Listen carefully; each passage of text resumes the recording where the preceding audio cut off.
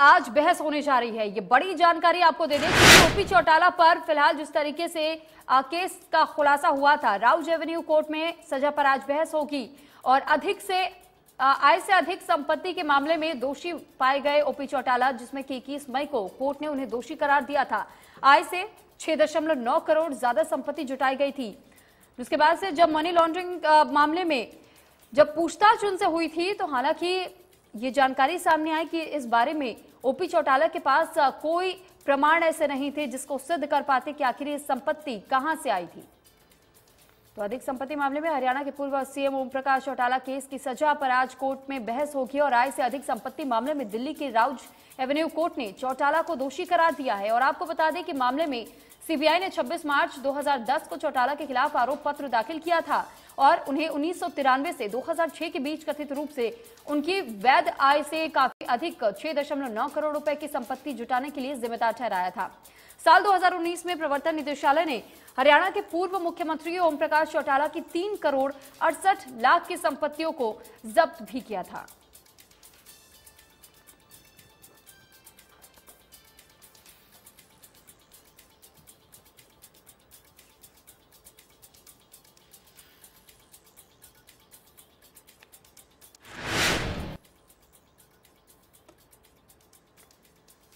पूरा मामला जिस तरीके से सामने आया 1993 से 2006 तक ये मामला चला था, जबकि 13 साल में आय से अधिक संपत्ति का मामला ओपी चौटाला को लेकर सामने आया था। 6 करोड़ से अधिक की संपत्ति उन्होंने जुटाई थी और मनी लॉन्ड्रिंग के तहत चौटाला पर एफआईआर भी दर्ज की गई थी।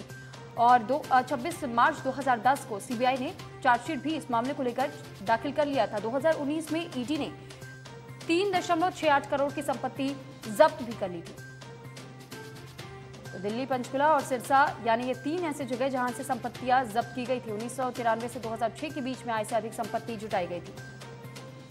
इस पर अधिक जानकारी के साथ दीपक शर्मा ब्यूरो चीफ हमारे साथ जुड़ चुके हैं। दीपक, आपसे जानकारी चाहेंगे कि जिस तरीके से ओपी चौटाला को लेकर के आय से अधिक संपत्ति का मामला सामने आया है, इसमें हालांकि 3 करोड़ से अधिक संपत्तियों को जब्त किया जा चुका है और ऐसे में आज सजा का फैसला भी सामने आना है। कितनी देर में फैसला हो सकता है? साथ ही किस तरीके का रिएक्शन, क्या अभी तक कोई सामने आया है ओपी चौटाला की तरफ से या उनके परिजनों की तरफ से? जी बिल्कुल, हालांकि ओम प्रकाश चौटाला की तरफ से ये बात रखी गई है कि वो जो भी उनको क्योंकि दोषी करार दिया जा चुका है तो आज सजा सुनाई जानी है। उनका कहना है कि इसको लेकर हाईकोर्ट में भी आगे अपील करेंगे, लेकिन फिलहाल आज क्या सजा सुनाई जाती है इसका उनको इंतजार रहेगा। फिलहाल बताना चाहेंगे कि ओम प्रकाश चौटाला राउज एवेन्यू कोर्ट में पहुंच चुके हैं। राउज एवेन्यू कोर्ट जहां सीबीआई की विशेष अदालत में ओम प्रकाश चौटाला, जो कि हरियाणा के पूर्व मुख्यमंत्री हैं, उनको सजा सुनाई जाएगी। सजा सुनाए जाने से पहले पहले बहस होगी। विकास झुल जो है मजिस्ट्रेट, उनकी अदालत में ये सुनवाई है। कुछ ही देर में ये सुनवाई शुरू होगी, जहां सबसे पहले अगर बात की जाए तो दोनों ही पक्षों से जो है, एक तरफ से अजय गुप्ता है जो कि सीबीआई के वकील है, दूसरी तरफ अगर बात की जाए हर्ष कुमार शर्मा है जो कि ओम प्रकाश चौटाला के वकील हैं। दोनों से उनका पक्ष जाना जाएगा कि आखिर वो क्या कहना चाहेंगे सजा को लेकर के, जो धाराएं हैं उसको लेकर के। और दोनों का पक्ष सुनने के बाद कोर्ट जो है वो अपना फैसला सुनाएगी कि आगे ओम प्रकाश चौटाला को आय से अधिक संपत्ति मामले पर कितनी सजा सुनाई जाती है। तो इसको लेकर के जा रहा है। हालांकि जिस तरीके से हमने बात करी है कि तकरीबन 5 से 10 साल तक की सजा का प्रावधान इसके अंदर होता है, वो उसके क्राइम को देख करके होता है। लेकिन ऐसे में क्योंकि ओम प्रकाश चौटाला की उम्र 87 वर्ष से ज्यादा है, शारीरिक तौर से अगर बात करें तो उनको दिव्यांग है, तो ऐसे में पाए जाए तो ऐसे में वो खुद अपने फिलहाल उनके सामने शारीरिक तौर से भी दिखते हैं, बीमार रहते हैं। तो ये तमाम बातें देखते हुए कि उनको कितनी छूट दी जा सकती है, इस पर आज तय होगा। दोनों ही वकील अपनी तरफ से बात रखेंगे। हालांकि हमें ये सीबीआई के वकील से हम बात कर रहे थे तो उनका कहना है कि वो मांग रखेंगे क्योंकि ये मिनिस्टर है, पूर्व मुख्यमंत्री हैं और एक उदाहरण होगा इनको सजा दिया जाना, तो इनकी सजा में छूट ना दी जाए, ये सीबीआई के वकील का कहना है। तो फिलहाल कुछ ही देर में सुनवाई शुरू होगी, जिसके बाद ये कोर्ट तय करेगा कि आखिर ओम प्रकाश चौटाला को कितनी सजा आज सुनाई जाती है। जी, क्या उनके पार्टी की तरफ से अभी तक किसी तरीके की प्रतिक्रिया सामने आई है या उनके बचाव पक्ष में कुछ कहा गया है?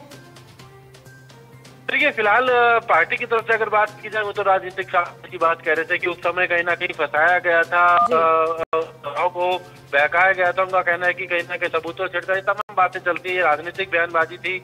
उनका कहना है कि उस समय गलत फंसाया गया था। हालांकि अब उन्हें कोर्ट पर विश्वास है, लेकिन क्योंकि अब कोर्ट दोषी करार दे चुका है तो ऐसे में अब सभी को इंतजार है आज सजा का।